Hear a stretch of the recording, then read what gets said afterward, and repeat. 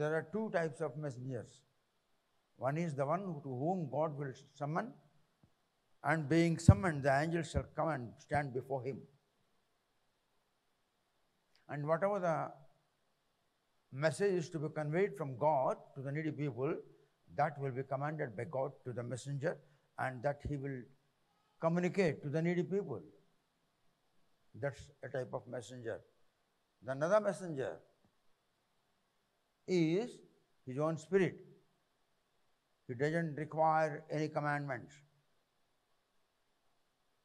Whatever the thoughts will be created in the mind of the Lord, immediately the Spirit will come out and he will work for the Lord.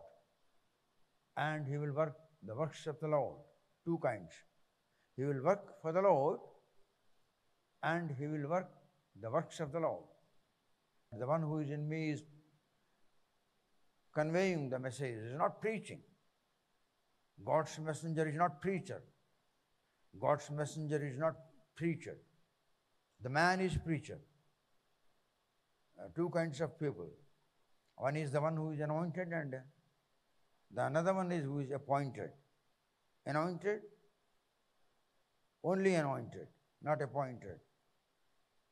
The another one is appointed in order to carry out the Lord's will.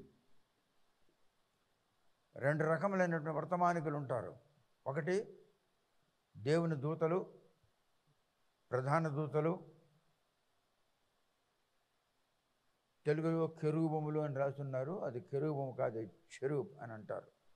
కెరూబములు వీళ్ళంతా కూడా దేవుని ఆజ్ఞ మేరకు దేవుని సన్నిధిలో ప్రత్యక్షం అవుతారు. దేవుడు చెప్తాడు, ఫలానా చోటుకు వెళ్ళి ఫలానా సమాజమునకు ఫలానా వ్యక్తికి నా ఆదేశం బయలుపరచు, తెలియజేయి అంటే వాళ్ళు వెంటనే వెళ్ళి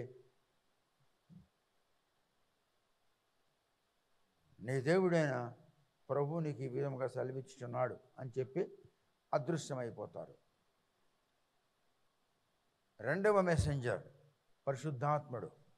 పరిశుద్ధాత్మకి ఎవరు పిలనక్కర్లేదు, ఆజ్ఞాపించనక్కర్లేదు. పరిశుద్ధాత్మ అంటే ఏమిటి? ఆత్మ. ఆయన పరిశుద్ధుడు కనుక ఆయన ఆత్మ పరిశుద్ధాత్మ. Very simple. ఈయన పరిశుద్ధుడు కనుక ఆయన ఆత్మ. Very simple. Is awesome God అనండి. My God is awesome. మళ్ళీ చెప్పండి. మళ్ళీ continue.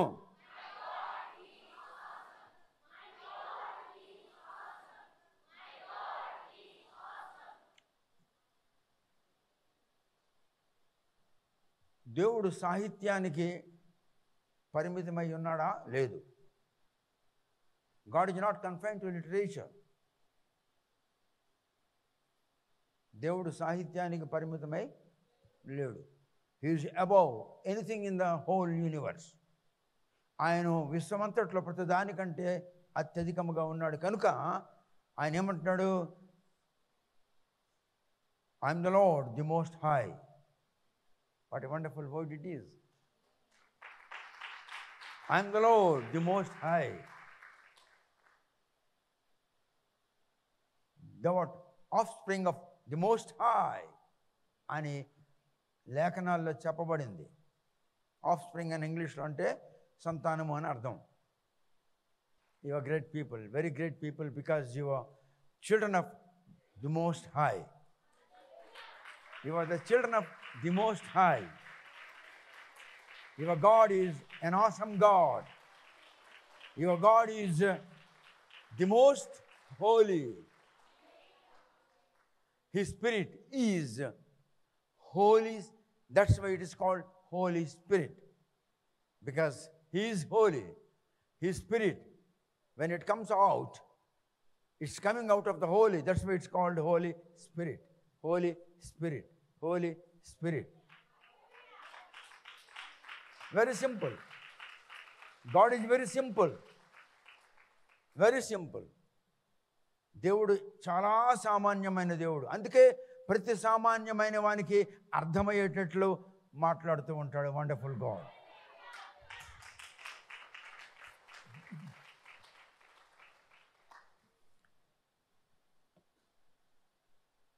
Shall we honor the Lord?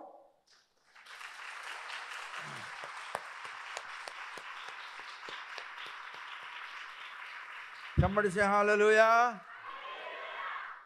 Please sit down.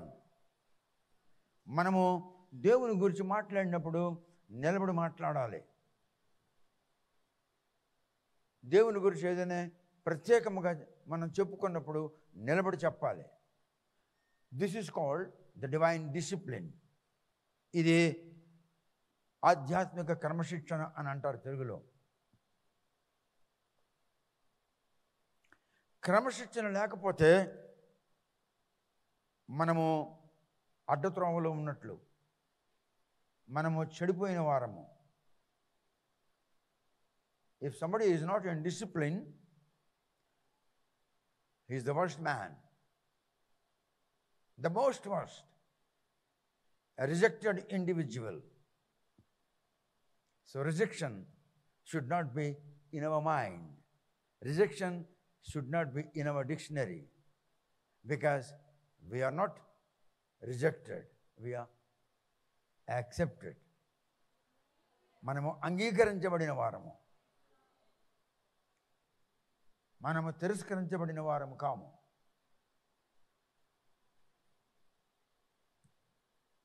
We are not performing rituals to the idols. నేటికి కొన్ని వేల సంవత్సరాల క్రిందట జాన్ 85 సంవత్సరాల వయసులో ఆయన పద్మస్ దీవిలో ఉన్నప్పుడు ఆయనకు ఒక దర్శనం కలిగింది. దర్శనం కలిగినప్పుడు ఆయనకు అర్థం కాలేదు, ఏమిటిది అర్థం కాలేదు. ఇప్పుడు ఆ జాన్ని లేదా ఆ పీటర్ని లేదా ఆ థామస్ని లేపి తీసుకొని వచ్చి పంజాగుట్ట దగ్గర నిలబడితే, సికింద్రాబాద్ రైల్వే స్టేషన్ దగ్గర నిలబడితే, లేదా హైటెక్ సిటీ దగ్గర నిలబడితే వాడు అనగలడా ఇది మోటార్ సైకిల్, ఇది స్కూటర్, ఇది ఆటో రిక్షా, ఇది కార్, ఇది చిన్న కార్, ఇది మీడియం కార్, ఇది సెడాన్ కార్, ఇది లగ్జరీ కార్, ఇది ఏరోప్లేన్, ఇది చాపర్, హెలికాప్టర్, ఇది హవార్డ్, ఇది తుఫానీ, ఇది వ్యాంపైర్. ఈ పేర్లనే మీకు తెలియవు, మేము డిఫెన్స్లో ఆఫీసర్స్ కనుక మాకు తెలిసిన ఇవన్నీ కూడా. ఇది వ్యాంపైర్, ఇది తుఫానీ, ఇది హవార్డ్ అన్న పేర్లు వాడు చెప్పగలడా? వాడు ఎప్పుడైనా చూశాడా ఇలాంటివన్నీ? ఇవన్నీ చూడలేదు వాడు. ఇప్పుడు ఈ యుగంలో ఎర్త్ ఆర్బిట్ అంటే భూమిలో సొరంగంలోనికి పోయి ఇండియా అని ఉంది, దాని మీద కాలేసి నొక్కేవంటే ఎర్త్ ఆర్బిట్ని పగలగొట్టుకుంటూ ఒక యంత్రం పైకి వస్తుంది. మేబీ మోర్ దెన్ 1200 tons, 1200 టన్నుల బరువు అంతది ఒకటి వస్తుంది, ఒక మిషన్ వస్తుంది. మీదకి వెళ్ళి తిన్నగా ఇండియా దుక్కు వస్తుంది. వచ్చిన వెంటనే భూమికి 90 అడుగుల దూరంలో ఉంటుండగా అది పేలిపోతుంది. అప్పుడు ఇండియాలో 90% అంత నాశనం అయిపోతుంది. వాడికి తెలుసా ఆర్బిట్ అంటే ఏంటో? వాడికి తెలుసా హైడ్రోజన్ బాంబ్ తెలుసా? ఇక్కడ నొక్కాడంటే ఇలాగెళ్ళింది. అది ఎలాగెళ్తుంది? వాడికి పాము తెలుసు, వాడికి సింహం తెలుసు, వాడికి పులి తెలుసు. వాడు ఏమంటున్నాడు? సింహము నోట్లో నుండి అగ్ని వస్తుంది అన్నాడు. అది సింహం నోరు కాదు, ఇట్స్ ఎ డిఫరెంట్ ట్యాంక్. అది నోరు కాదు, అది బ్యారల్. ఆ లోపల నుంచి ధ్వంసం చేసేటటువంటి ఒక ఎక్విప్మెంట్ వస్తుంది. అది పాము తోకాడించింది అని రాశాడు. పాము తోకాడలేదు, ఇట్స్ అ రాకెట్. రకరకాల రాకెట్స్ ఉన్నాయి. వరుసగా బాణములు చూశాను అని అంటాం. బాణములు అంటే ఏంటి? బాణములు అంటే LMGs అంటే లైట్ మిషన్ గన్స్. ఒక నిమిషానికి 1000 రౌండ్స్ ఫైర్ అవుతాయి. ఒక పక్క ఆర్ ఉంటుంది, ఒక పక్క ఏ ఉంటుంది. ఏ నొక్కేమంటే ఆటోమేటిక్గా, ఆర్ నొక్కేమంటే ర్యాపిడ్ ఫైర్. రకరకాల ఎల్ఎంజీలు తయారైనాయి ఇప్పుడు. వాడికి అప్పుడు ఎల్ఎంజీ అని తెలుసా, ఎస్ఎంసీ అని తెలుసా? ఎస్ఎంసీ అంటే stain machine carbon. Rocket launcher, వాడికి తెలుసు నా పేర్లు. అందుకే వాడేం చెప్పాడు, పాము, గెద్ద, పులి, సింహము అని అట్లా చెప్పాడు. అందుకే ప్రజ్ఞానం ఈనాడు మనుషులకు అర్థం కాకుండా ఉంది. నేను ఒక్కడే రాసున్నాను రెవల్యూషన్ పార్ట్ 2లో. ఎందుకంటే నేను 4 సంవత్సరాలు ఒక కోర్స్ చేశాను డిఫెన్స్లో ఉన్నప్పుడు. దానికి ఆర్మమెంట్ ఆర్ట్ అంటారు. ఆర్మమెంట్ ఆర్ట్ అంటే యుద్ధాయుధములను పరీక్షించి గ్రహించుట అని అర్థం. So it was 4.5 years training. Armament art చేశాను కనుక ఇవన్నీ నాకు తెలుసు. మనము ఆదికాండం చేద్దాం. ఆదికాండము, బుక్ ఆఫ్ జెనసిస్. మన పాఠము ప్రథమ ఫలము మరియు 10వ వంతు లేక 10వ భాగం. Let's read a few words from book of Genesis chapter 2 verse 7, 8 and 9.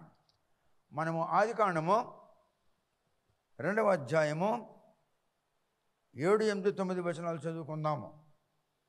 దేవుడైన యెహోవా నేలమంటితో నరును నిర్మించి వాని నాసికారంధ్రములలో జీవవాయువును ఊదగా నరుడు జీవాత్మ ఆయను. దేవుడైన యెహోవా తూర్పున ఏదెనులో ఒక తోట వేసి తాను నిర్మించిన నరుని దానిలో ఉంచెను. దేవుడైన యెహోవా చూపునకు రమ్యమైనదియు ఆహారమునకు మంచిదియునైన ప్రతి వృక్షమును, ఆ తోట మధ్యను జీవవృక్షమును, మంచి చెడ్డల తెలివినిచ్చు వృక్షమును నేల నుండి మొలిపించెను. బైబిల్ అలాగా పట్టుకొని కళ్ళు మూయండి అనండి. దైవత్వమైన దేవుడా, ఈశ్వరత్వమైన ఈశ్వరుడా,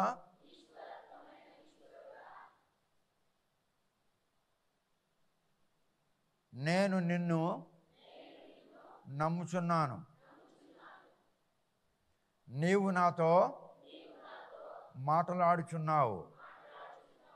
గ్రహించినట్లు జ్ఞానాత్మ నాకు దయచేయుము.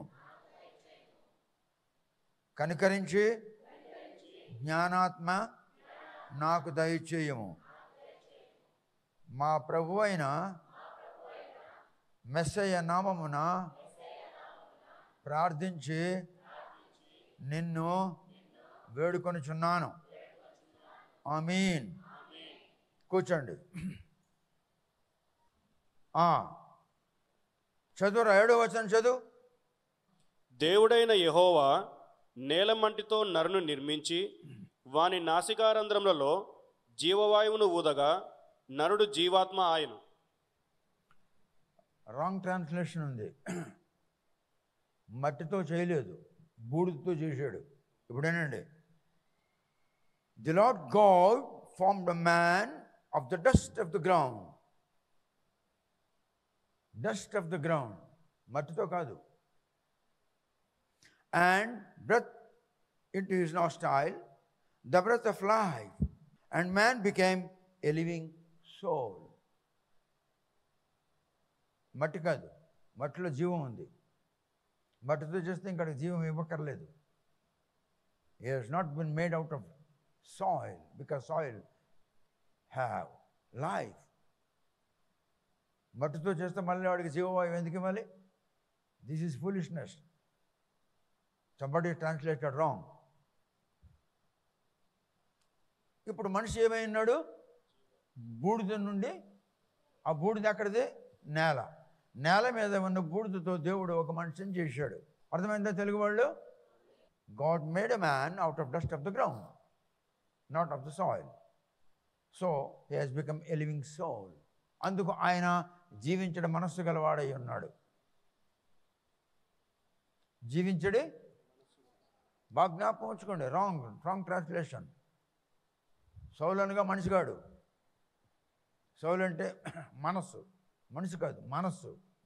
లివింగ్ సౌల్ అంటే జీవించుచున్న మనస్సు గలవాడై ఉన్నాడు. ఓకే, తర్వాత చదవయ్యా. దేవుడైన యెహోవా తూర్పున ఏదెనులో ఒక తోట వేసి తాను నిర్మించిన నరుని దానిలో ఉంచెను.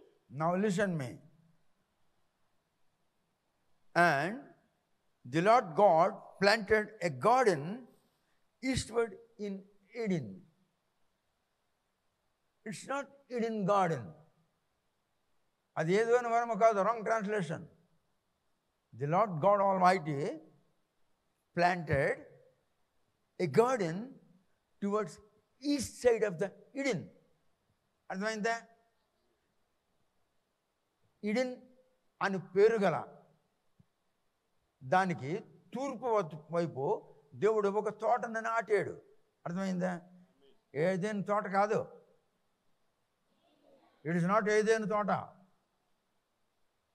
అండ్ అంటే మనిషిని నేల మీద ఉన్న బూడిదతో మనిషిని చేసిన తర్వాతనో అప్పుడు వాడు జీవించు మనస్సు గలవాడైనాడు, జీవమైన మనస్సు గలవాడుగా అయినాడు. A man has become living soul. He was not made of the soil. He was made of the dust of the ground. ఆయన భూమి మీద ఉన్న దేంతో చేశాడు?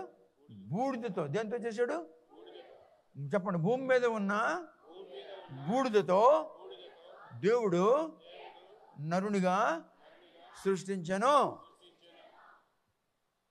మట్టితో కాదు. ఇప్పుడు ఈడెన్ అని అంటే అర్థం ఏమిటి? ఈడెన్ ఈడెన్ అంటే అర్థం ఏమిటి అని అంటే దానికి ఒక మాట ఉంది. తోట వేరు, ఈడెన్ వేరు. ఈడెన్ అంటే అర్థం ఏమిటంటే ఇంగ్లీష్లో చెప్పాలంటే డిలైట్ అని చెప్పచ్చు. డిలైట్. తెలుగులో చెప్పాలంటే ఉల్లాసము. ఈడెన్ అంటే ఉల్లాసము. ఇంగ్లీష్లో చెప్పాలంటే డిలైట్ అని చెప్పచ్చు. ఇప్పుడు ఈ ఈడెన్, ఈ డిలైట్, ఈ ఉల్లాసము అనేది ఏంటంటే ఉల్లాసముతో కూడిన వాతావరణము. ఉల్లాసముతో కూడిన a place with full of atmosphere. What kind of atmosphere? It's a joy atmosphere.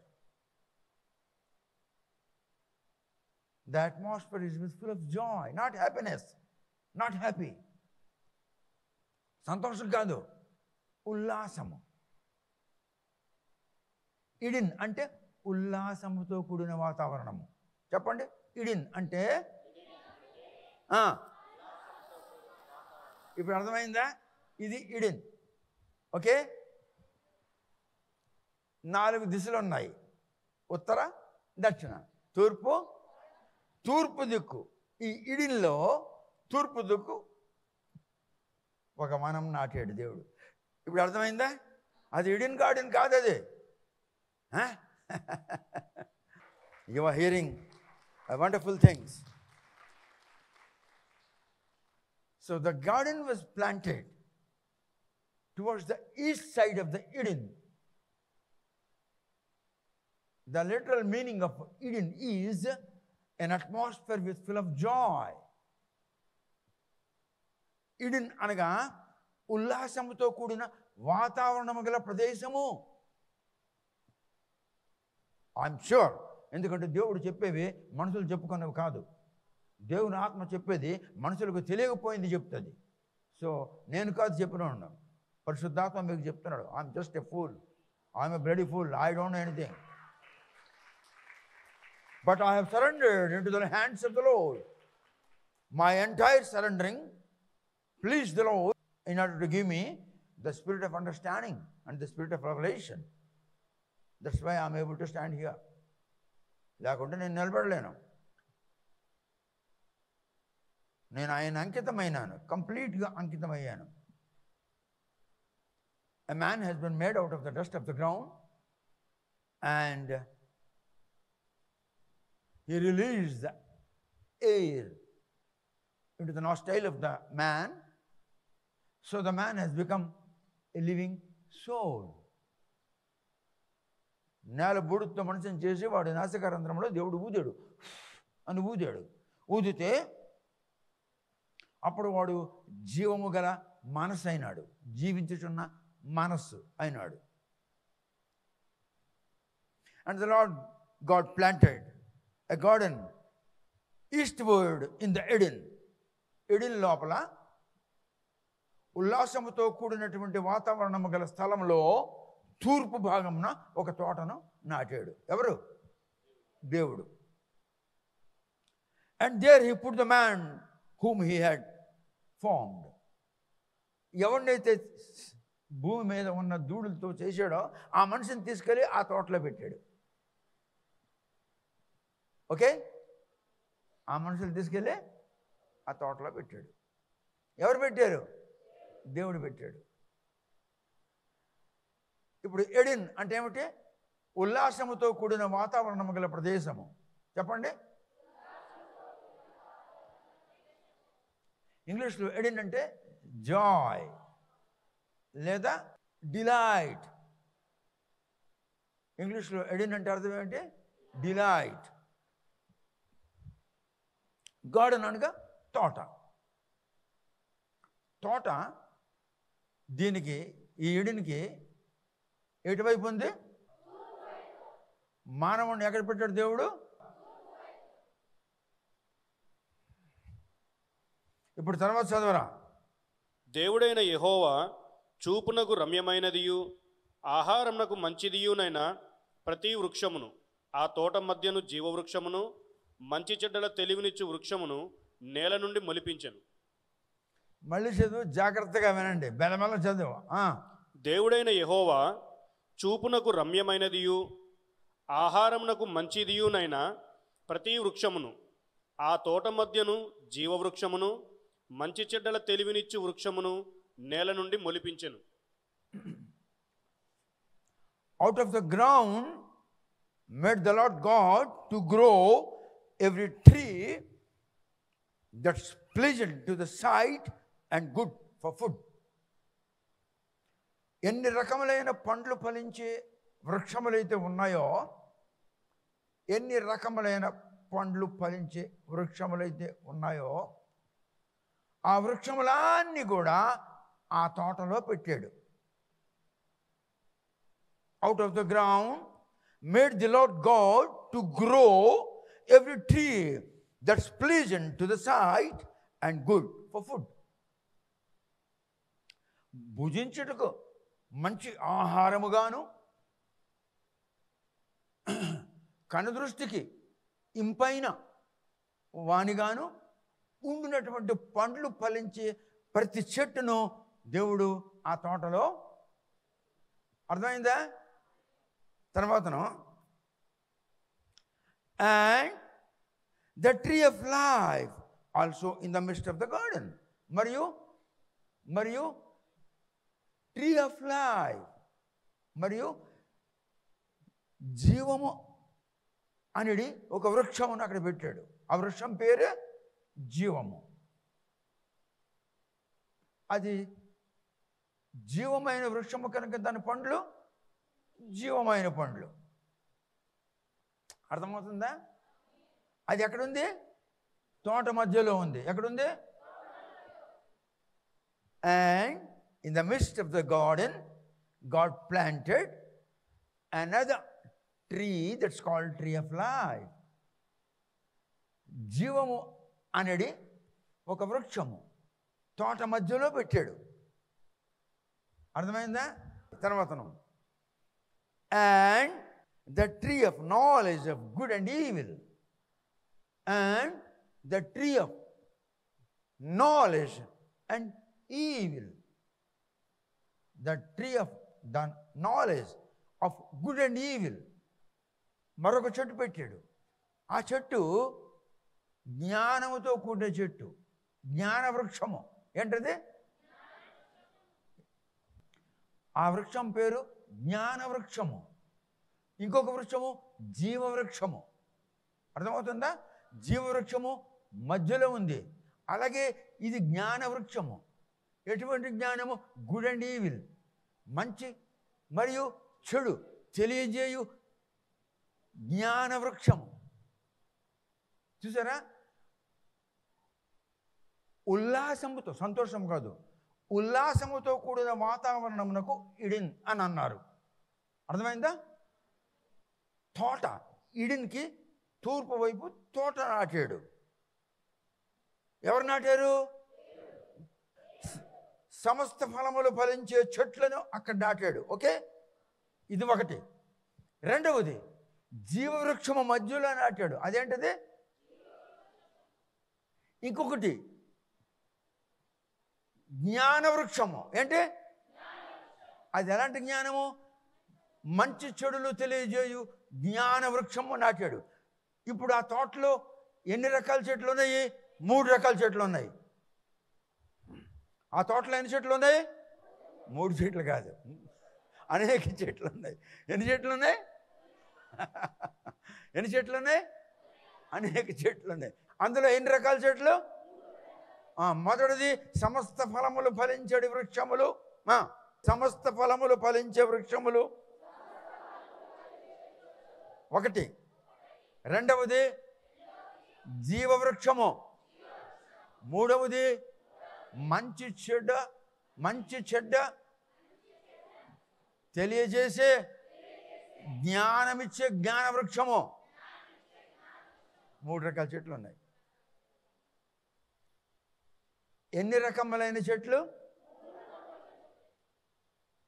3 రకములైన చెట్లు ఈయన నాటాడు. ఎవరు? ఇదిలా ఉంచండి ఇక్కడ.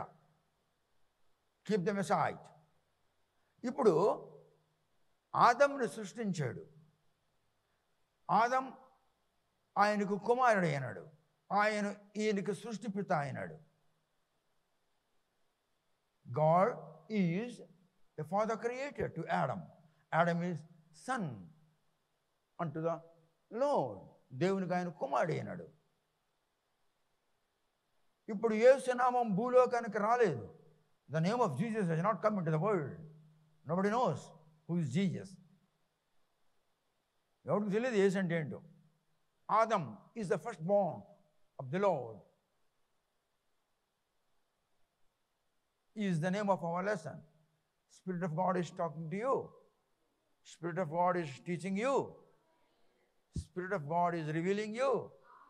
Spirit of God is convincing you. Without any doubt, you have been convinced so far.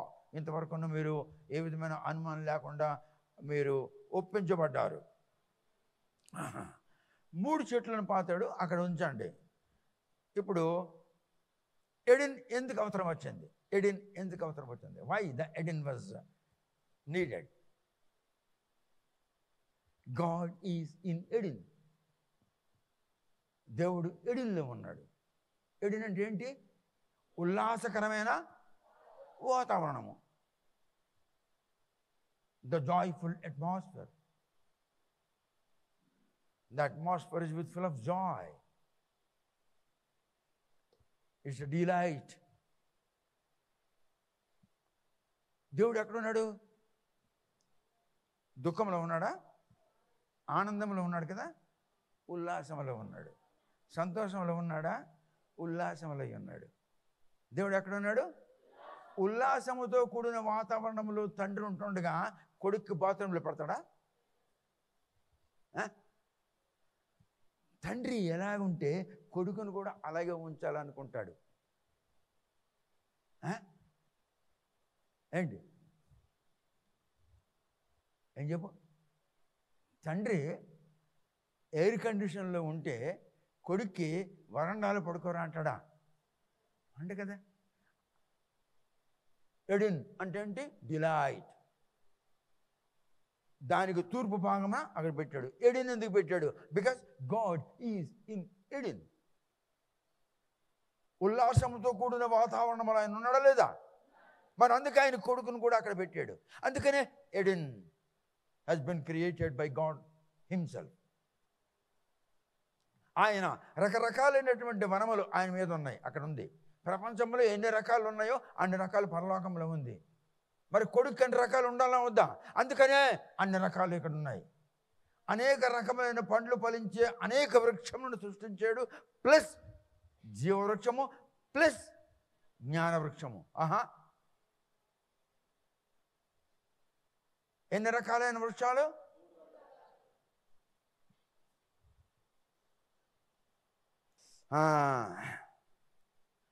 మొదటిది అనేక వృక్షములు.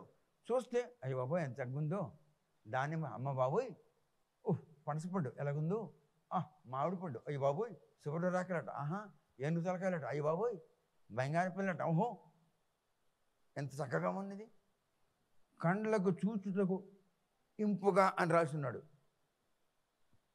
అదే మాట రాస్తున్నాడు. ఏం రాస్తున్నాడు? The tree which is pleasant to the site and good for food. ఇప్పుడు నేను చెప్పింది అదే. ఎందుకు? పరలోకములు ఎటు చూస్తున్నాం? ప్లీజెంట్. ఎటు చూస్తున్నాం? గుడ్. అందుకనే pleasant to the site and good for food. భుజించుటకు మంచి ఆహారముగాను, కనుల చూపుటకు మిక్కిలి సౌందర్యముగాను ఉండేటట్లు అట్లు ఫలించే ఫలవృక్షములను ఎవరి కొరకు పెట్టాడు? కుమారుడు. ఎవరి కొరకు? అర్థమైందా? వాడి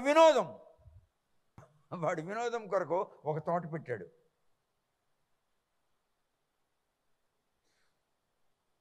ఎక్కడ పెట్టాడు? తూర్పు దిక్కు. ఇదంతా ఎడిల్. తూర్పులో తోట పెట్టాడు. తోటలో 3 రకాలైన చెట్లు పెట్టాడు. ఇప్పుడు చూడండి, ఇప్పుడు చదువుదాం. ఇప్పుడు 15వ వచనం చదువుదాం. ఇప్పుడు మీరందరూ బైబిల్ చూడండి. 15వ వచనం, book of Genesis chapter 2 verse 15. దేవుడైన యెహోవా నరుని తీసుకొని ఏదెను తోటను సేద్యపరచుటకును దాని కాచుటకును దానిలో ఉంచెను. ఇప్పుడు ఆయన తీసుకొచ్చి తోటలో పెట్టాడని చదువుకున్నాం కదా. The man was brought in the Mist of the garden which has been created by God. దానికి ఎందుకు పెట్టాడు తెలిసిన? ఈ 3 రకములైన చెట్లను సేద్యపరచడానికి, క్లీన్ చేయడానికి, శుభ్రపరచడానికి, పెంచడానికి, చూడడానికి, దాని మంచి బాగోగులు ఆలోచన చేయడానికి ఆయనకి పెట్టాడు. అర్థమవుతుంది ఎందుకు పెట్టాడు? 3 రకములైన చెట్లు. 1 జీవవృక్షము, 2 జ్ఞానవృక్షము, 3 సమస్త రకములైనటువంటి పండ్లు ఫలించే దృష్టికి ఇంపైన వాటిగాను ఆహారంకు మంచిదిగా ఉన్నట్లు వీటన్నిటిని కూడా ఆయన చూడాలి. అంటే ఈజ్ ఎ గార్డెనర్. ఆయన ఎవరు? తోటమాలి. తోటలో పెట్టాడు కదా. ఇప్పుడు ఆడడం ఎవడు? ఆ తోట ఎవరిది? ఈ మనిషి దేవుని కుమారుడు. ఈ మనిషి కుమారుడికి ఏం చేశాడు?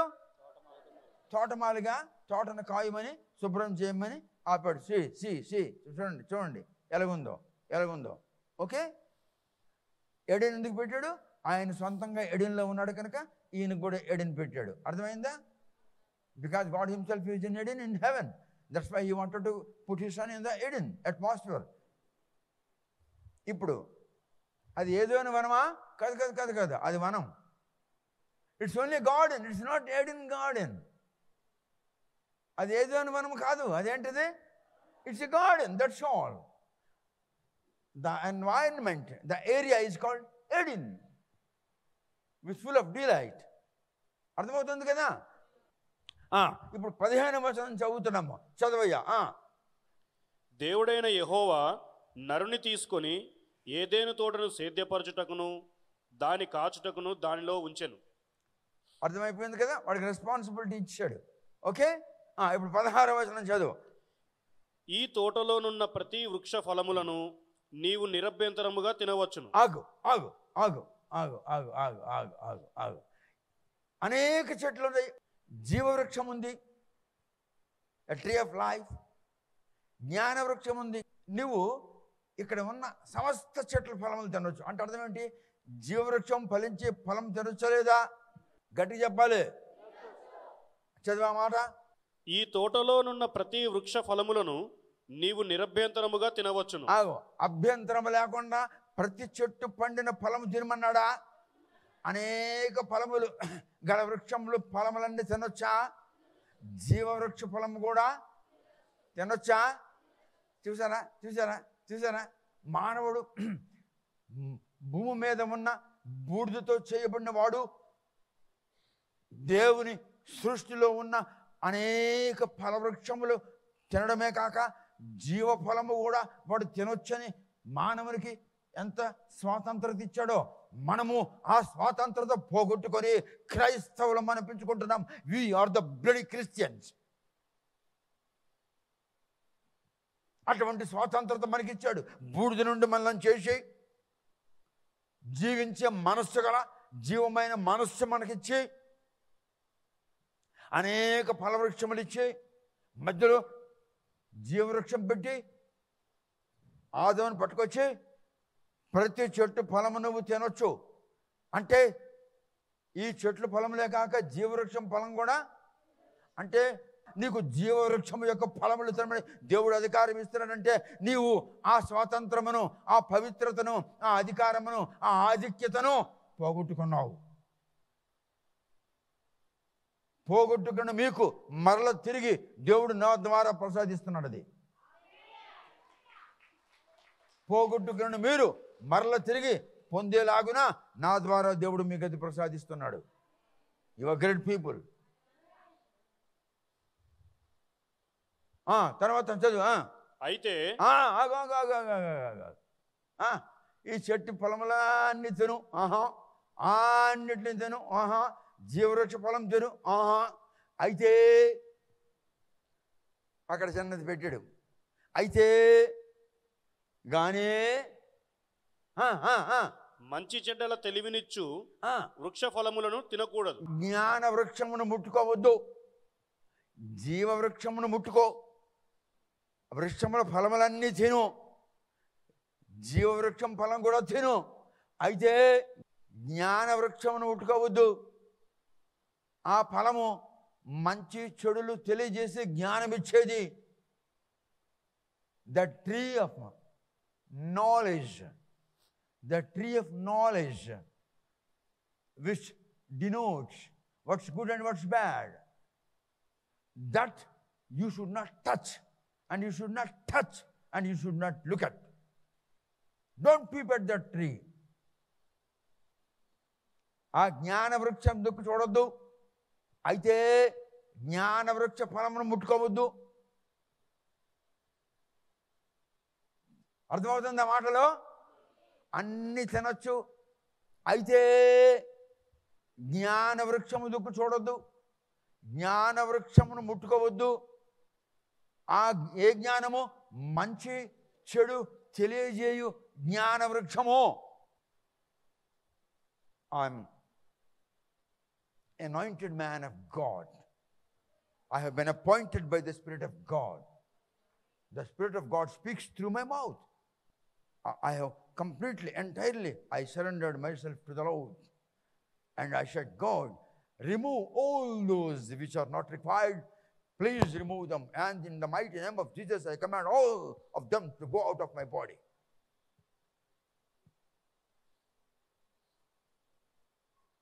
మీకు తెలుసా ఇవాళ నా భార్య ఏమన్నదో? తెల్లారి ఫోన్ చేసి నేను లెగలేను, సరే అయితే ఉండు నేను వెళ్ళిపోతున్నాను.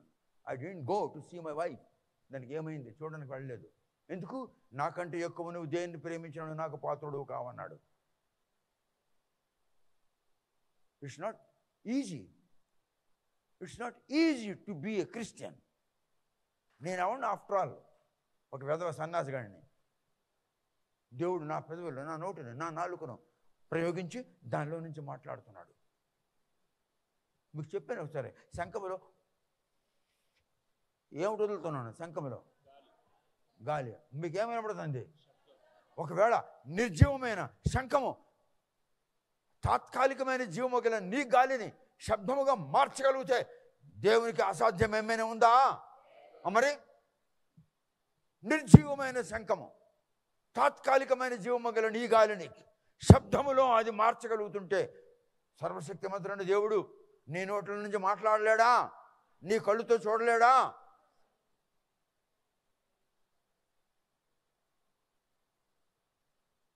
అది గ్రహించాలి. అది గ్రహించినప్పుడు దానికి ఏవేవి ఆటంకముగా ఉన్నవో ఆయన్ని బయటికి తీసిస్తాడు, ఎంటీ చేస్తాడు. అప్పుడు ఆయన దానిలో దూరుతాడు. చూడు, ye are the temple of the Holy Ghost. Ye are the temple of Holy Ghost. నువ్వు పరిశుద్ధాత్మ యొక్క మందిరమై ఉన్నావు. ఒక ఆడదాని పక్కన ఒక పురుషుడు ఉంటే ఇంకొక పురుషుడు దాని దగ్గరికి వెళ్ళగలడా? అలాగే నీలో పరిశుద్ధాత్మ ఉన్న యెడల ఏ దురాత్మ నీలోనికి రాలేదు. No spirit can enter you, no spirit can disturb you, no power in the universe can touch you, because you are the temple of Holy Ghost. Holy Ghost is living in thee. యేసు ఏమన్నాడు? నేను మీదకి వెళ్తున్నాను, తండ్రిని వేడుకుంటాను, ఆయన మీకు మరొక ఆదరణకర్త. ఏమన్నాడు? Another comforter he will give you. I have another comforter. ఆయన అన్నాడు పంపిస్తానని, పంపించాడు. పంపించావు, నాకు లేదే, పొందన్నాడు. సమాధానం లేచిన వెంటనే వచ్చాడు. వచ్చిన తర్వాత అని ఊదాడు. ఊది పొందండ్రా పరిశుద్ధాత్మ అన్నాడు. పొందలేకపోయినారు. Because the people were not ready, they were not prepared. The apostles were not prepared to receive the Holi ghost. God prepared me so many years. Now I am 78. Now I am 78. God took 78 years in order to prepare me. And then he entered into man speaking through my mouth to his people. You are great people. You are hearing the many marvelous revelations you are hearing. అయితే మంచి చెడ్డల తెలివినిచ్చు వృక్ష ఫలములను తినకూడదు, నీవు వాటిని తినదినమున నిశ్చయముగా చచ్చెదవని నరునికి ఆజ్ఞాపించెను. Don't eat the fruit of the tree which is called the tree of knowledge. If you eat the fruit of the tree knowledge, thou shalt be no more in the world, thou shalt die. Surely thou shalt die. Thou shalt be ruled by the authority of death. The day on which thou shalt consume the fruit of the tree called the tree of knowledge. దాన్ని ముట్టుకోవద్దు. అన్ని చెట్ల ఫలములు తినొచ్చు అన్నాడా? గట్టిగా. జీవవృక్షము యొక్క ఫలములు, మంచి చెడు అనే తెలివినిచ్చే జ్ఞాన వృక్షం ఫలము, వెరీ గుడ్, వెరీ గుడ్, తినకూడదు. ఇప్పుడు book of genesis chapter 3 verse 1. దేవుడైన యెహోవా చేసిన సమస్త భూజంతువులలో సర్పము యుక్తిగలదై ఉండెను. అది ఆ స్త్రీతో, ఇది నిజమా? ఈ తోట చెట్లలో దేని ఫలమునైనను మీరు తినకూడదని దేవుడు చెప్పెనా అని అడిగాను. అందుకు స్త్రీ, ఈ తోట చెట్ల ఫలములను మేము తినవచ్చును, అయితే తోట మధ్యనున్న చెట్టు ఫలములను గూర్చి దేవుడు మీరు చావకుండునట్లు వాటిని తినకూడదనియు వాటిని ముట్టకూడదనియు చెప్పెనని సర్పముతో అనెను. ముట్టద్దు, తినడం దూరం, ముట్టద్దు. Don't touch it. Eating is very far away. దాంతో చూడొద్దు. నెక్స్ట్. అందుకు సర్పము, మీరు చావనే చావరు, ఏలయనగా మీరు వాటిని తినుదినమున మీ కన్నులు తెరవబడుననియు మీరు మంచి చెడ్డలను ఎరిగిన వారై దేవతల వలె ఉందురనియు దేవునికి తెలియనని స్త్రీతో చెప్పగా, స్త్రీ ఆ వృక్షము ఆహారమునకు మంచిదియు కన్నులకు అందమైనదియు వివేకమిచ్చు రమ్యమైనదియు యుండుట చూచినప్పుడు ఆమె దాని ఫలములలో కొన్ని తీసుకుని తిని తనతో పాటు తన భర్తకును ఇచ్చెను. అతడు కూడా తినెను. కనులకు ఇంపుగాను భుజించుటకు మంచి ఆహారముగాను కనబడుతుంది. ఆయన ఏమన్నాడు? ముట్టొద్దు అన్నాడు, చూడొద్దు అన్నాడు, తినొద్దు అన్నాడు. Don't touch it. Don't పిప్ at the tree of knowledge of good and evil. The day when thou shalt consume the fruit, thou shalt be no more in the world, and thou shalt die. Surely thou shalt die. నిశ్చయముగా నువ్వు చేస్తావన్నాడు. వద్దు అంటే చేశాడా లేదా? తినొద్దు, చూడొద్దు అన్నాడు. దాని ముందు వచనంలో చూడొద్దు, అందుకు చూడొద్దు అన్నాడు. నీ తెలుగులో లేకపోతే తెలుగు అనువాదం తప్పు. చూడొద్దు అంటున్నాడు. పండు తెంపడం ఇంకా దూరం, చూడొద్దు అంటున్నాడు. ఉందా చూడొద్దని? లేదు. దందుకు చూడొద్దు, దందుకు చూడొద్దు, దాన్ని ముట్టుకోవద్దు, దాన్ని చూడొద్దు, దాన్ని ముట్టుకోవద్దు. అలా చేసామంటే you shall surely die, your eyes shall be open. దేవునికి స్తోత్రములు కలుగునుగా. హల్లెలూయా. ఆఫీసర్ వెళ్ళరా, అందరిని చూడండి. Mister GM, don't touch it. What I said? Don't touch it. Don't touch it. Did I not touch it? I touched. I said, don't touch it. I touched. I said, don't touch it. దాన్ని ముట్టుకోవద్దు అని ఈ general మేనేజర్కి అంటున్నాను. నేను ముట్టుకున్నాను లేదా? ఆయనకేమంటున్నాను? దీన్ని ముట్టుకోవద్దు అంటున్నాను. Why did I saying don't touch it? Because it is mine. Because it is mine. నువ్వు దాన్ని ముట్టుకోవద్దని అంటున్నాను, నేను ముట్టుకుంటున్నాను, నేను పట్టుకుంటున్నాను. ఆయనకి ఎందుకు ముట్టుకోవద్దను? ఇది నాది కనుక, ఇది నాది కనుక, ఇది నాది కనుక నేను ముట్టుకుంటున్నాను. ఆయనకి ఏమన్నాను? ఈయనకి ఎందుకు ముట్టుకోవద్దన్నాను? గట్టిగా, ఈయనకి ఎందుకు ముట్టుకోవద్దన్నాను? అది నాది కనుక. I'm holding it, it's in my hands. But I said, Mr. GM, please don't touch it because it's mine. I didn't say because it is mine. I said, don't touch it. So immediately you understood that it belongs to him. It's his own property. So I should not touch. ఇది నాది అని నేను అనలేదు. నేను పట్టుకొని అంటున్నాను, ఇది ముట్టుకోవద్దు అంటున్నాను. ఆయనకన్నా నా ఇది నాది అనే. Please keep it, please keep it down, please keep it, please go back to your seat. అలాగే దేవుడు ఇక్కడ అనడం లేదు. The tree of knowledge of good and evil is mine అని అన్నాడా? దేవుడు అంటున్నాడా? జ్ఞాన వృక్షము, మంచి చెడ్డలు తెలియజేయు జ్ఞాన వృక్షము నాది, అందుకే దాన్ని ముట్టుకోవద్దు అన్నాడేంటి? అలాగనలేదు. ఏమన్నాడు? ఈ వృక్షమును ముట్టుకోవద్దు అన్నాడు.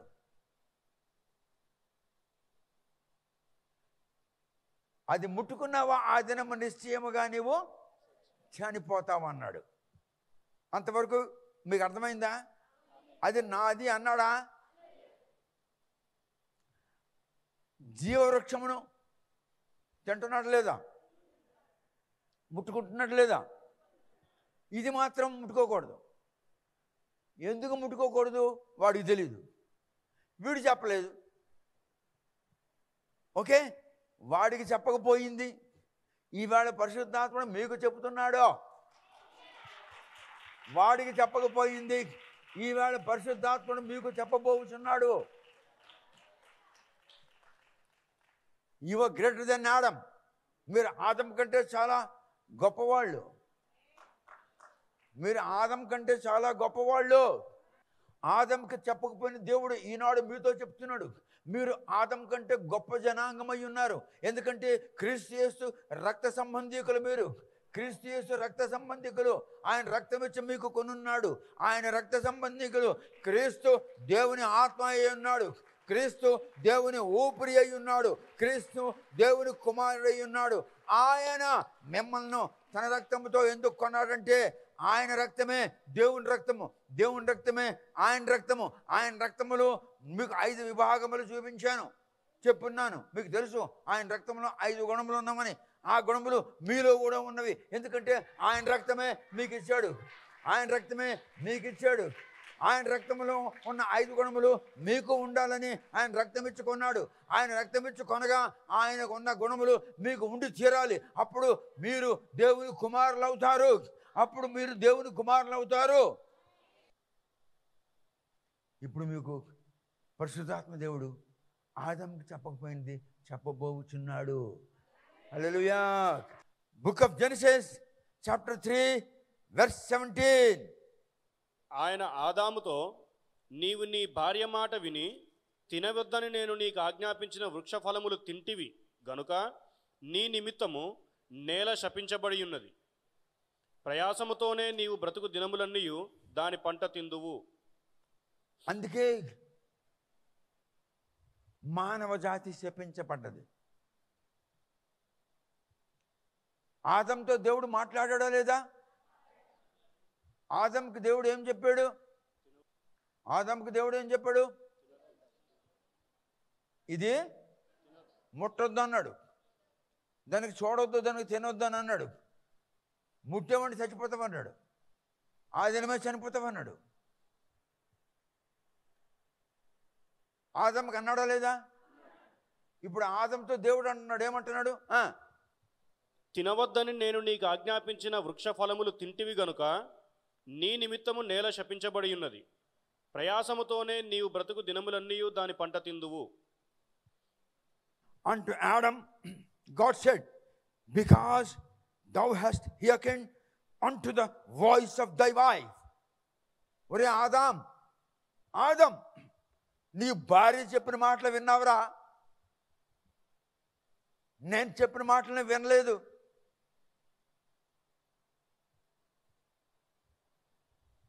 నీ భార్య చెప్పిన మాటలను విన్నావు, నా మాటలు లక్ష్య పెట్టలేదు. నీ మనసు చెప్పిన మాటలను వింటున్నావు. మానవుడా, నువ్వెవడమైనను నీ మనస్సు నీకు చెప్తుంది. ఏం చెప్తుంది అంటే, మనసు కండ్లతో చూసింది, కండ్లకు తెలియదు ఇదేంటో. కండ్లకు తెలియదు ఇదేంటో, చూసింది కళ్ళు. కళ్ళకు చూడడమే తెలుసు, కళ్ళకేం తెలియదు. నీ మనసు చెప్తుంది ఇది రిస్ట్ వాచ్, ఇది చేతి గడియారం అని చెప్తుంది. ఏం చెప్తుంది?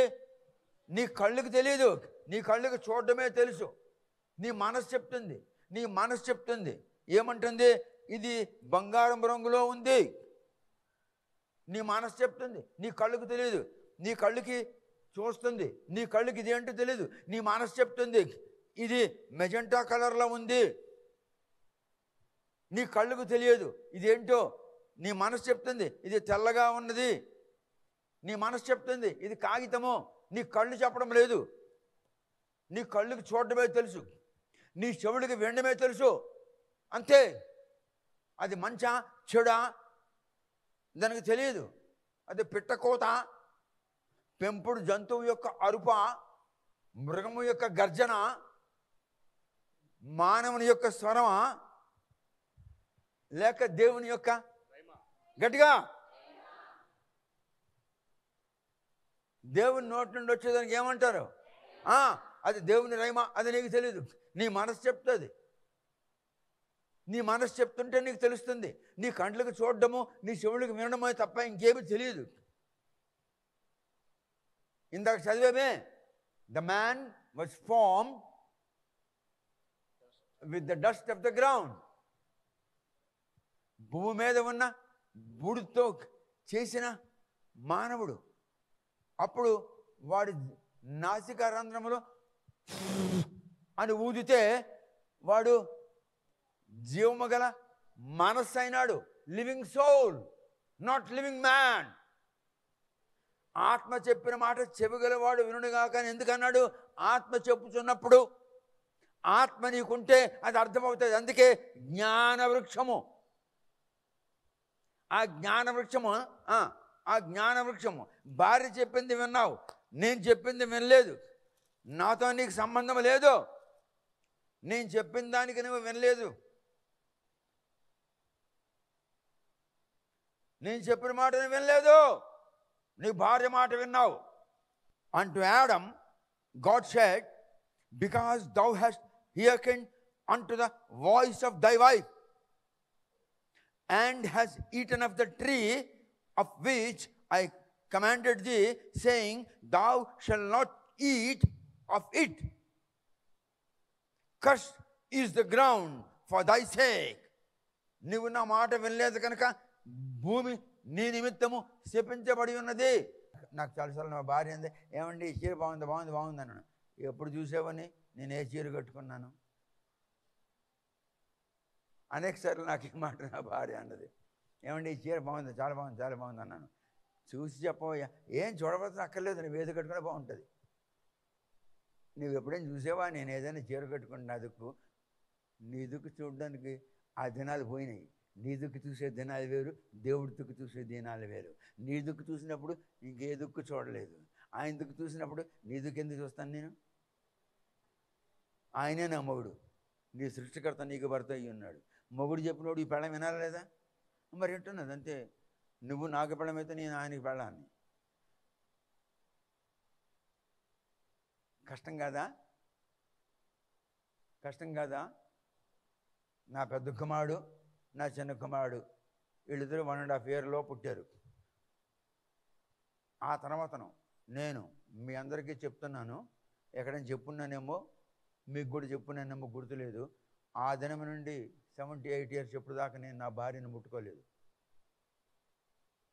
నా యవ్వనమంతా అలాగే పోయింది, ఆమె యవ్వనమంతా అలాగే పోయింది.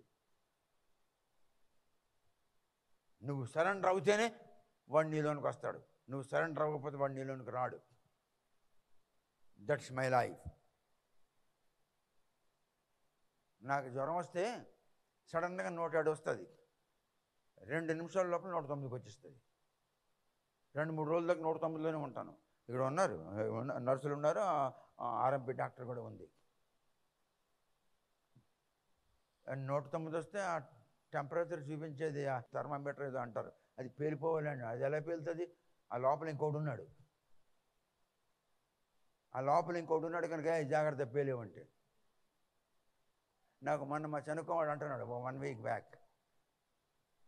నేను అన్నాను, ఏరా డాక్టర్ గారు అని, డాక్టర్ సురేఖ అని, డాక్టర్ వినయ్ కుమార్ అని, వాళ్ళకి 2 కుమార్తెలు, ఒక కుమార్తె డెంటల్, ఒక కుమార్తె MBBS.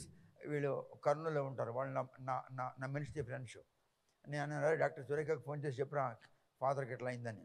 ఆమె డాక్టర్ సురేఖకు ఫోన్ చేస్తే సురేఖ ఏదో ఇంజక్షన్లు ఏమని చెప్పింది. చెప్తే వస్తే ఆయన కొన్ని తీసుకొస్తే నాకు ఇచ్చారు. ఇచ్చిన తర్వాత 109 రాకూడదే ఫాదర్. మరి వస్తుంది, నాకు ఏం చేయమంటారు డాక్టర్ అన్నాను. అది అలా రాకూడదు, అలాగ వస్తే మేము హాస్పిటల్లో పేషెంట్ని చూడడం మెల్లి బయటకు వచ్చేస్తాం. ఎందుకంటే patient will be no more. వాడు వెయిన్స్ అన్నీ అప్చర్ అయిపోయి బ్రెయిన్లో రక్తం వచ్చేస్తుంది, వాడు పిచ్చి అయిపోతే చచ్చిపోతాడు. 109 రాకూడదంటే మరి వస్తుంది, నన్ను ఏం చేయమంటారు అన్నాను. నాకు 107 కంటే తక్కువ రాదు, 107 స్టార్ట్ అవుతుంది, 2 నిమిషాలు 109కి వచ్చేస్తుంది. అదేమిటో నాకు అర్థం కాకుండా ఉంది. అప్పుడు నాకు అర్థమైంది ఏంటంటే, ఐఎమ్ దేర్, నేను అక్కడ ఉన్నాను, డోంట్ వరీ, చింతించకు, ఐఎమ్ దేర్.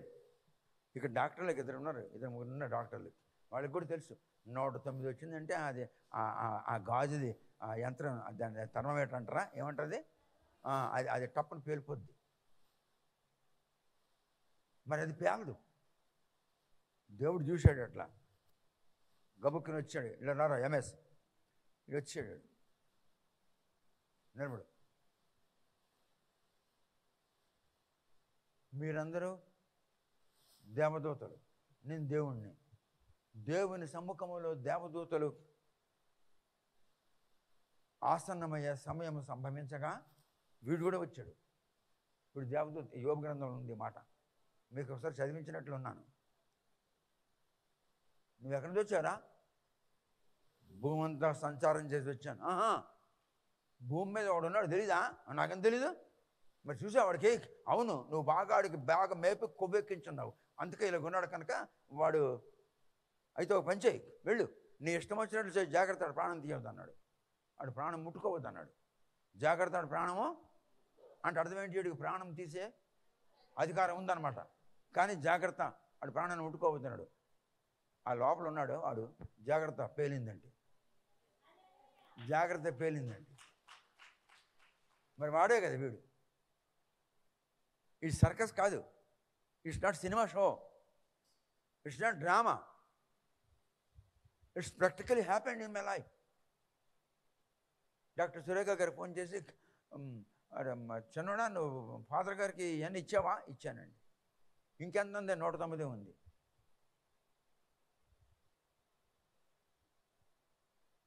ఇది చెప్పండి. నాకు 107తో స్టార్ట్ అవుతుంది, 109కు 2 నిమిషాలు 109కి వచ్చేస్తుంది.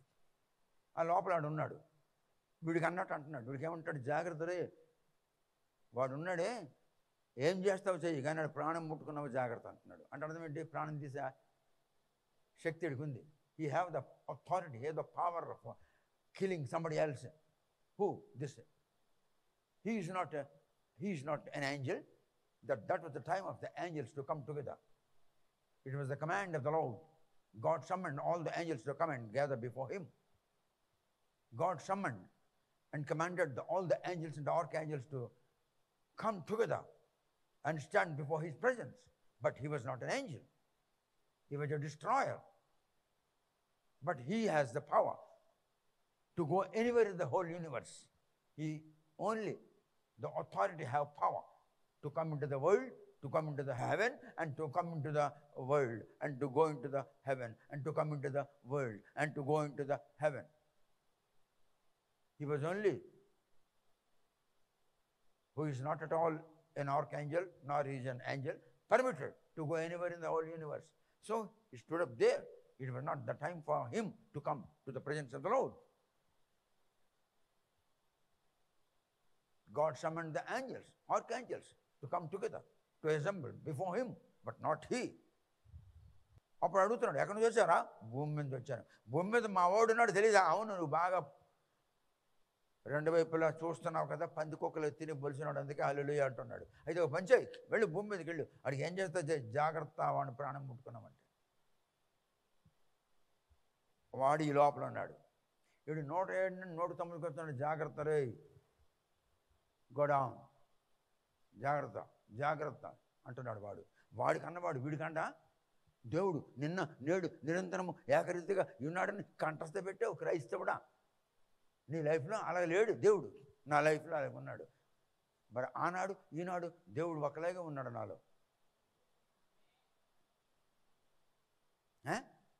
78 సంవత్సరాల వయసు గలవాడు ఇలా నడుస్తాడు సొట్టోడులాగా. Because he's in me, not I. He is speaking, he is revealing, he is explaining, he is teaching you the lesson. It's not my lesson, it's his lesson. ఆయన పాఠం, నా పాఠం కాదు. దేవదూత కానివాడు దేవదూతల సమూహంలో వచ్చి నిలబడ్డాడు. కానీ యోబుకి ఏమేం చేశాడు కానీ వాడు ప్రాణం ముట్టుకోలేకపోయినాడు. ఎందుకంటే జాగ్రత్త ముట్టొద్దు అన్నాడు. 2 టీములు వచ్చాయి, 2 IPS ఆఫీసర్లతో నన్ను అరెస్ట్ చేయడానికి. నేను లోపలికి వెళ్తుంటే, సార్ ఈ పరవస్తు గారు ఎప్పుడు వస్తారండి? పరవస్తు గారా, మరొక గంట పోతే వస్తారు, ఇక్కడే ఉండండి. ఆ IPS ఆఫీసర్ నాకు అరెస్ట్ చేయడానికి వచ్చాడని నాకు అడుగుతున్నాడు. ఆ పోలీస్ స్టేషన్కి ముఖ్యమంత్రి ఫోన్ చేశాడు. అక్కడ నోట్బుక్ పెట్టండి గేట్ మీద, ప్రతి గంటకి వెళ్ళండి, ఆఫీసర్లు సంతకం పెట్టండి, జాగ్రత్తలు, ఎవడు లోపలికి వెళ్ళడానికి వీలు లేదు. కర్ణాటక నుండి వచ్చిన పోలీస్ స్క్వాడ్కి నో పర్మిషన్ ఇవ్వలేదు. నేను ముఖ్యమంత్రి చెప్పానా? God raised him, he has taken action and he has not given permission to the Karnataka police people to arrest me. నేను లేపినా? No, God raised people, please go. అలాగే ఇప్పుడు దేవుడు మీకు చెప్పబోతున్నాడు. ఆదాముకి చెప్పలేకపోయింది మీకు చెప్తున్నాడు. Which God didn't tell his own son Adam, now he is going to tell you the most mysterious. Now let's read. Hallelujah. దేవుని స్తోత్రం కలుగును గాక. Praise the Lord. Amen. Book of Genesis chapter 3 verse 22. ఇదిగో మంచి చెడ్డలను ఎరుగునట్లు. ఇదిగో మంచి అంటే ఏమిటి, చెడు అంటే ఏమిటి అనేది ఎరుగునట్లు అనే మాటలు తెలుసుకునేటట్లు ఆదాం మనలో ఒకని వంటి వాడాయను. మనలో ఒకని వంటి వాడాయను అంటే దేవునికి మంచి ఏమిటో చెడు ఏమిటో దేవునికి మాత్రమే తెలుసు. ఏమని? మంచి అంటే ఏమిటి, చెడు అంటే ఏమిటి? మానవుడికి ఎవడికి మంచి చెడు అన్నది అంతవరకు తెలియదు తెలియదు తెలియదు తెలియదు. ఇప్పుడు వాడు జ్ఞాన వృక్షము యొక్క ఫలము తిన్నాడు. తింటే వాడికి ఏమొచ్చింది? మంచి అంటే ఏమిటో చెడు అంటే ఏమిటో తెలిసింది. ఇప్పుడు దేవుడు ఏమంటున్నాడు చదువురా, ఇదిగో మంచి చెడ్డలను ఎరుగునట్లు, ఇదిగో మంచి చెడ్డలు అంటే ఏమిటో ఎరుగునట్లు ఆదాము మనలో ఒకని వంటి వాడాయను. ఆదం మనలో ఒకని వంటి వాడాయను. మనలో ఒకని వంటి వాడు అయిపోయాడు అంటే అర్థం ఏమిటి? దేవునికి ఆదంకి ఇప్పుడు ఏమీ తేడా లేదు. మనలో ఒకని వంటి వాడు అయిపోయాడు. తండ్రి, కుమార, పరిశుద్ధాత్మ వీరిలో ఆదం కూడా ఒకని వంటి వాడైపోయాడు. మనలో ఒకని వంటి వాడైపోయినాడు. ఎప్పుడు ఎప్పుడు ఇప్పుడు నాదుకు చూడండి. ఎప్పుడు ఎప్పుడు ఎప్పుడు ఎప్పుడు ఎప్పుడు ఎప్పుడు పండు తినకపోయినప్పుడు మనలో ఒకని వంటి వాడాయను అని చెప్పాడా? పండు తిన్నప్పుడు అంటే ఆ చెట్టులో ఉన్నటువంటి పండు దేవునికి మాత్రమే చెందుతుంది, ఇంకెవరికి చెందకూడదు.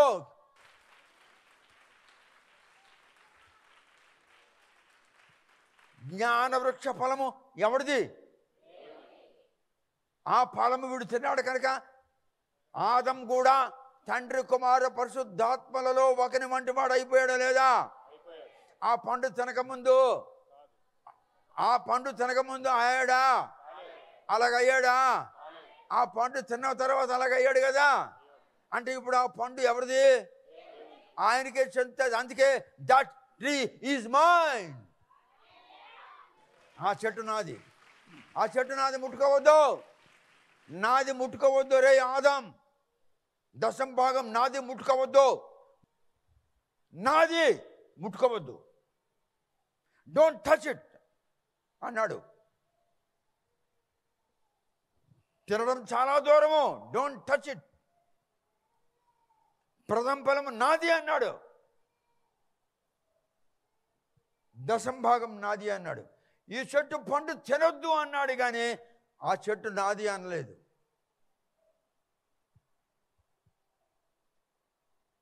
మనుషులు భయంకరులు, మహాభయంకరులు కనుక వాడు చెప్తున్నాడు ప్రభువుది ప్రభువుకి ఇయ్యు, కైసరిది కైసరికి ఇయ్యు అని చెప్పినను ఈ వెధవులు అవిధేయులైపోతున్నారు. మనం వెధవులం కాము, మనము దేవుని సంతానము, క్రీస్తు రక్త సంబంధీకులము. దేవుడు మనకు జీవవృక్షం ఇచ్చాడు, అనేక ఫలవృక్షములు ఇచ్చాడు, మరియు ఆయన సంతానమై ఉండునట్లు క్రీస్తు రక్తమును మనకిచ్చాడు. ఆయన రక్తము ద్వారా we have become offspring of God Almighty. మనము ఆయన రక్తము ద్వారా దైవ సంతానమై ఉన్నాము. ఆయన మన తండ్రి, మనము ఆయన సంతానము. ఆదం భార్య మాట విన్నాడు. నువ్వు భార్య మాట వినడం కాదు, నువ్వు దేవుని మాట విను. అలాగని భార్యకి చూడొద్దంటానా? దానికి చీరలు కొనొద్దా, నగలు కొనొద్దా, దానికి పాకెట్ మనీ ఇవ్వద్దా, దానికి ఇంట్లో వాటా లేదా? అవి కావు, దేవుని మాట విను. ఆదం ఆ పండు తిన్న తర్వాత మనలో మన అంటే తండ్రి, కుమారుడు, మనలో ఆ పండు తినక ముందు మనలో ఒకడు కాడు. అయితే ఆ పండు తిన్న తర్వాతను మనలో ఒకరి వంట అయిపోయాడు అని అంటున్నాడు కనుక ఆ పండు తినద్దు అన్నాడు కనుక ఎందుకు తినద్దు అన్నాడు? మాలో ఒకరి వంటి వాడు నువ్వు కాకుండా మానవుడిగా ఉండరా అన్న ఉద్దేశంతో దీన్ని ముట్టుకోవద్దు అన్నాడు. 10వ భాగం తినేస్తావు, ప్రథమ ఫలం తినేస్తావు. దేవునికి వరా. Give unto the Lord, be an obedient to the Lord, have the nature of God fearing in your life, then your Lord shall be pleased and thou shalt have the relationship with your Lord. Thou shalt become the children of God.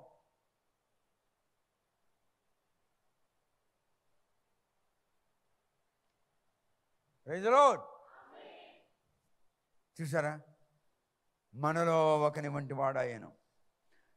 The lord God said, behold, విను విను, జాగ్రత్త, విను విను, ఏయ్ విను, the man is become as one of us to know good and evil. The man has become one of us. మనలో ఒకని వంటి వాడు అయిపోయాడు. ఆ చెట్టు ఫలము తిన్న వెంటనే దేవుడిలో ఒకని వంటాడు. పరిశుద్ధాత్మ, యేసు, తండ్రి, కుమార, పరిశుద్ధాత్మలో ఒకని వంటి వాడు అయిపోయాడు ఆ పండు తిన్న వెంటనే. అందుకే దాన్ని ముట్టుకోవద్దన్నాడు. ఎందుకు ముట్టుకోవద్దన్నాడు? That is mine. అది నాది అని చెప్పాడా? God didn't say that is mine, don't touch the tree. He didn't say like that. He said touch it not. దాన్ని ముట్టుకోవద్దన్నాడు. That even దౌ shall touch it, you will be surely you will die. అది ముట్టిన దినం తప్పకుండా నువ్వు సస్తావు, సమయం జాగ్రత్త అన్నాడు. సస్తావు అంటే అర్థం ఏమిటి? What's the meaning of death? What's the meaning of death? The meaning of death is the life which is in thee shall be no more. The life which is in thee shall be no more. The nature in thee shall be no more. నీలో ఉన్న ప్రకృతి, నీలో ఉన్నటువంటి ఆ జీవము ఇక మీదట నీకు ఉండదు. నీలో అది ముట్టకముందు వీడిలో ఏముంది? జీవం ఉంది. ఏ జీవము? తండ్రి జీవము. ఎందుకు? జీవవృక్ష ఫలం తింటాడు కదా. అక్కడ అంటాడు, మనం వీడికి బయటికి తీసివ్వాలి. అది వచ్చే వారని చెప్తాను. తీసిపోతే మళ్ళీ వీడికి తింటాడు, జీవవృక్ష ఫలం తింటాడు. తింటే వీడికి సావరాదు, ఇంక బతుకునే ఉంటాడు. అది తర్వాత వచ్చే వారని చెప్తాను మీకు. ఆ పండు తిన వెంటనే వీడు మనలో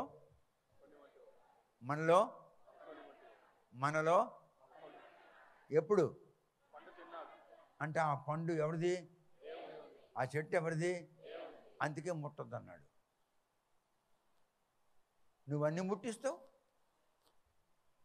ఆ పండు తిన్నందుకు ఆదం మనలో ఒకనిమంటూ వాడు అయిపోయాడు. అందుకు మనం దేవుణ్ణి ముట్టకూడదు, దాని తట్టు చూడకూడదు. అనండి, కళ్ళు మూయండి, అనండి. పరమ తండ్రి, నీవు వద్దన్న మాట ఆదం విని భార్య చెప్పిన మాట విన్నాడు. నీకు లోబడలేదు, భార్యకు లోబడ్డాడు. నేను నీకు లోబడుచున్నాను. నీదే, ఈసారి నీది, నేను ముట్టను. ఏదైతే నీదో దాన్ని నేను ముట్టను. యేసు నామమున వాగ్దానం చేయుచున్నాను. ఆమేన్. 14 గ్రంథములు. మొదటి గ్రంథము ఇదిగో ప్రకటన గ్రంథము వాల్యూమ్ 1, 2004 డిసెంబర్లో దీన్ని పబ్లిష్ చేశాను, ప్రింట్ చేశాను. రెండవది ప్రకటన గ్రంథం వాల్యూమ్ 2. తర్వాతను సత్య ప్రదర్శిని అంటే సత్యమును ప్రదర్శించేది, సత్యమును రుజువు చేసేది. సత్యము, నేనే సత్యము. ఎవరన్నారు? యేసు అన్నాడు, నేనే సర్వసత్యము. సత్యము నీలోనికి ప్రవేశించినప్పుడు అది నిన్ను సర్వసత్యములోనికి కొనిపోవును అన్నాడా? మా బావి చదివి నాకు అన్నాడు, ఇంత జ్ఞానం నీకు ఎక్కడదా అన్నాడు. యేసు ప్రభు లోపల దూరాడు కనుక ఆ జ్ఞానం వచ్చిందన్నాడు. ఇక వెనక్కి చూడు, నా ఫోటో ఇదిగో. మిస్ దేవయాని ఒక జనరల్ కూతురు నీకు పెళ్లి చేసుకుంటున్నాను, దేవుడు వద్దన్నాడు, వద్దేశాడు. మన చరిత్ర రాస్తానన్నాను. నా ప్రియురాలు ప్రపంచంలో మొట్టమొదట పరమగీతం మీద రాసినోడు నేనే. It's not commentary, it's revolution of the song of Solomon. ఇది ఆత్మీయ అనుబంధం. ఇదిగో జననము ఒక పరిశీలన. ఇది కేవలం నా లైఫ్ హిస్టరీ. లైఫ్ హిస్టరీ వేరు, టెస్టిమనీ వేరు. ఇదిగో ఇక్కడ ఉన్నాయి. నేను విదేశాల్లో చర్చెస్లో టీచింగ్ చేస్తున్నట్టు, మాట్లాడుతున్నట్టు, పాఠాలు నేర్పిస్తున్నాడు, బైబిల్ స్టడీ తీసుకుంటున్నాడు. ఇదిగో మా అమ్మగారు. నీ జీవితంలో దైవ ప్రణాళిక, నీ జీవితంలో, ప్రతి మనిషి జీవితంలో, ప్రతి స్త్రీ జీవితంలో దేవుడు ఒక ప్రణాళిక వేసి ఉన్నాడు. ఆ ప్రణాళిక నెరవేరుతుందా లేదా? యుద్ధ నైపుణ్యుడు. జాషువా గ్రంథంలో ఎన్ని అధ్యాయాలు ఉన్నాయో అన్ని అధ్యాయాలు ఇందులో ఉన్నాయి. 13వ అధ్యాయం అర్థం కాలేదు, ఇక్కడ 13వ అధ్యాయం చదువు. 9వ అధ్యాయం అర్థం కాలేదు, ఇక్కడ 9వ అధ్యాయం చదువు. జాషువా గ్రంథంలో ఒక్కొక్క అధ్యాయం మీద ఒక్కొక్క రెవల్యూషన్ రాసి ఉంది. ఇదిగో దాని పేరు యుద్ధ నైపుణ్యుడు అని పేరు పెట్టారు. ఇదిగో పరిశుద్ధాత్మాభిషేకం. ఇది మొదటి ముద్రణ 2002లో ముద్రించాను. 2002లో, మళ్ళీ 2004లో 10,000 20,000 పుస్తకాలు. చెర నుండి విడుదల అంటే నేను జైలు నుంచి విడుదల కాదు. చెర అంటే ఏమిటి, విడుదల అంటే ఏమిటి? మనుషులు చెరలో ఉన్నారు, విడుదల కావాలి. ఏమంటున్నాడు? I'm the redeemer. ఏమన్నాడు? నేను విమోచించేవాడిని, అది చెరలో ఉన్న మిమ్మల్ని విడుదల కలిగిస్తున్నాను అన్న దాని మీద ఈ టాపిక్ రాశాను. రిజర్స్ని పార్ట్ 2. ఇది చాలా కాస్ట్లీ ఈ పుస్తకం. ఇది 7,000 రూపాయలు.